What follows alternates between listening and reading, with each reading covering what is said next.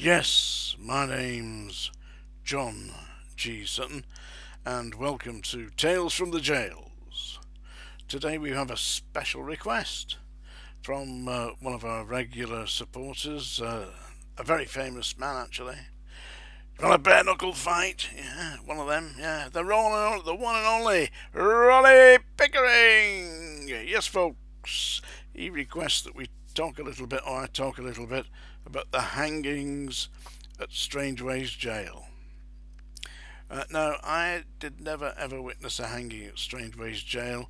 The gallows were there when I was there at the end of B1 in a special unit at the end of B1.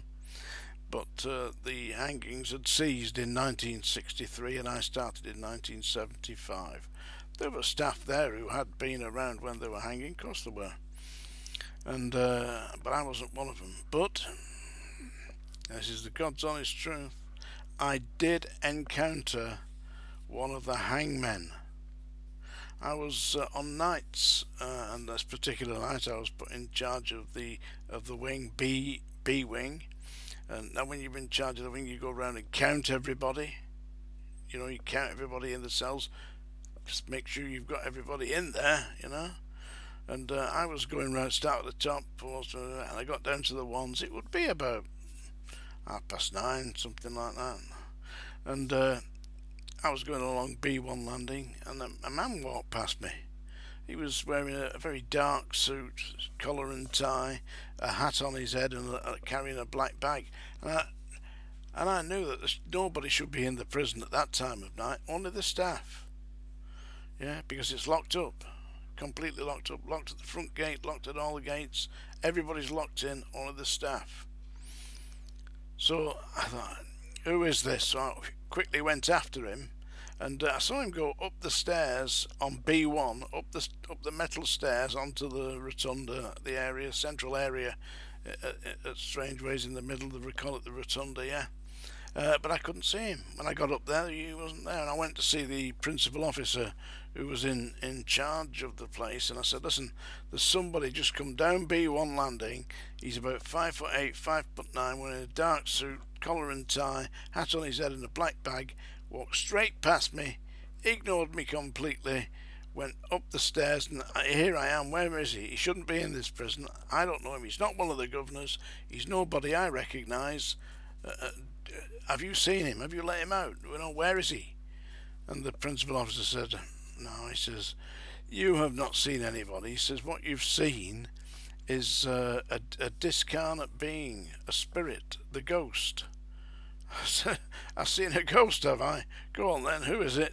He said, the man's name is John Ellis. John Ellis. And he was the hangman at Strangeways. And he said, John Ellis had a very troubled life.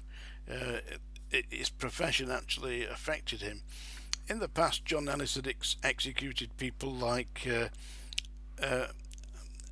Harvey Crippen, Dr. Crippen, yeah?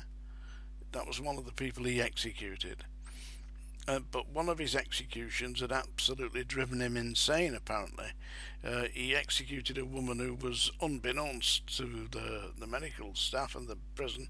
She was pregnant at the time, and when she went through the drop, yeah, and it broke her neck, she continued down, snap, and it forced her to have an instant miscarriage, which everything came away and came out of her body, splattered all over the floor of the execution room underneath the gallows, and apparently that had driven John Ellis over the edge. And following that execution, although he continued to work, he was never the same. Apparently, this was the story that was told to me, and eventually he committed suicide. At the second attempt, he tried once before and blew his jaw off by shooting himself, and he eventually did manage to kill himself. And it was a recognised fact that numerous staff over the years, he killed himself about 1923 or something like that, and over the years his ghost had been seen many times walking along B1 landing, because B1, at the end of B1, at the far away from the rotunda, that was where the gallows were and the condemned cell, and he was frequently seen as a spirit walking along there. So no, I haven't witnessed any hangings at Strangeways other than the informal ones.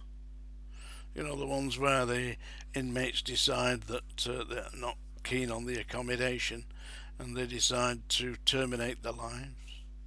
Now, I've been to a number of them and cut the people down and done my best to resuscitate them, you know, but if somebody's been up there for half an hour, you know, it's not going to work. A number of people do that. One or two we've helped survive, and they've been thankful that we've done that. But quite a few actually managed to kill themselves. And let me tell you this: there was a spate in the 1970s at Strangeways of a rumour went round the jail about cell fires. Said if you were involved in a cell fire and survived all right, then you got your sentence was commuted and you were allowed out. It was an utter, absolute nonsense. Nothing like that ever happened, no. But there were numerous cell fires. The problem with the cell fires was it wasn't the fire that killed the inmates. The actual mattresses were made out of a foam, and the foam, when it was ignited, emitted like a cyanide gas, and that killed the inmates.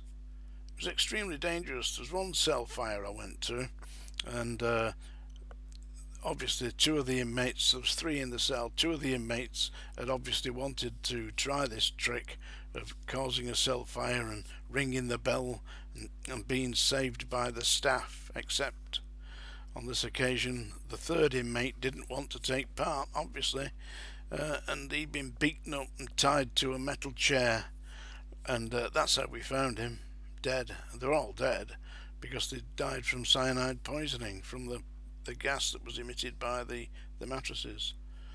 Yeah. The staff actually had an idea to deal with this. They punched out the Judas holes, bashed the glass through with a truncheon, and stuck a fire hose and blasted all the fire out with a fire hose aimed into the cell. There's another way of killing people in Strangeways, which for a while was probably still is quite popular. Not with the people who get on the receiving end, of course, but anyway, they get a toothbrush and they split the end, and they get a razor blade, put the razor blade into the toothbrush, tie it up with wire, so they've got themselves a homemade knife, you know, an homemade shiv, like that, cut you. One of my colleagues got cut from round about here on his temple, right down his face, right, and it missed his jugular vein, only just missed his jugular vein.